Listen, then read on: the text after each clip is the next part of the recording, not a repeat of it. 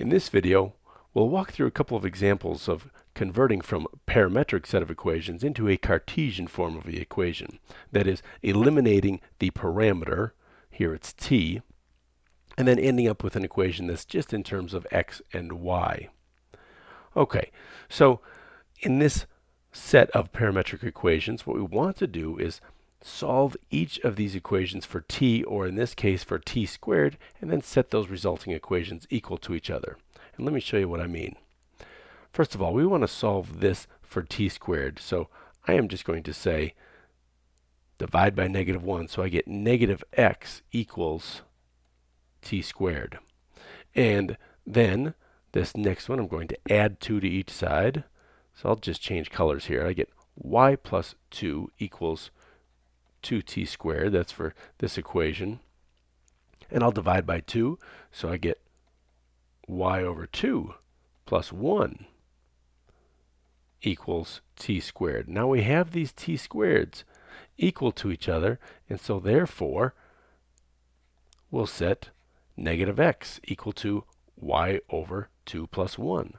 So let's do that, and we get y over 2 plus 1 equals negative x. Let's multiply everything by 2 there, and you get y plus 2 equals negative 2x. Let's subtract 2 from each side, and you get y equals negative 2x minus 2. Now that is our equation in Cartesian form. Okay, so we've taken this parametric set of equations and eliminated the parameter.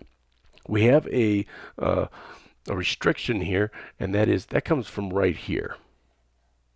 When you have negative x equals t squared, well, the only way you can get negative x to equal t squared, anytime you square a number, squaring t, you would get a positive number. So you're going to have to say that x will necessarily have to be less than or equal to 0, because we're talking about the opposite of x equaling t squared.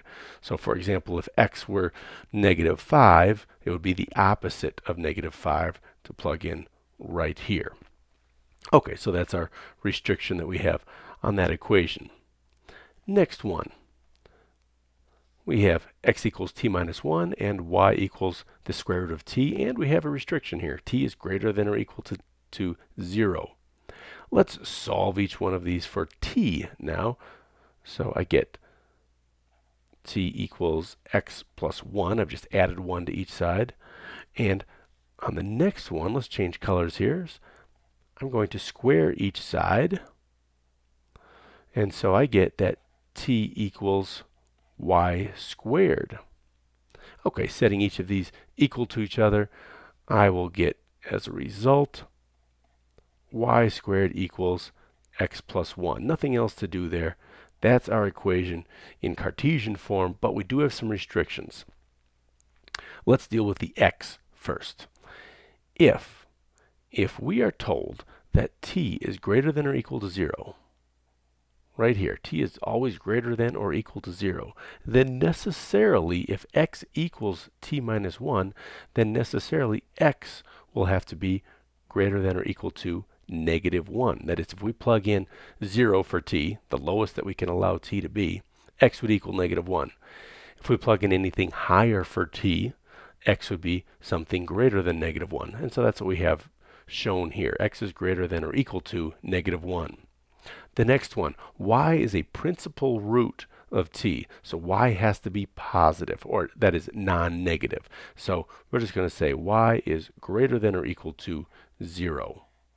So there is a couple of examples of eliminating the parameter or converting from parametric to Cartesian form, and also remembering to put on the restrictions as we have with some of these problems.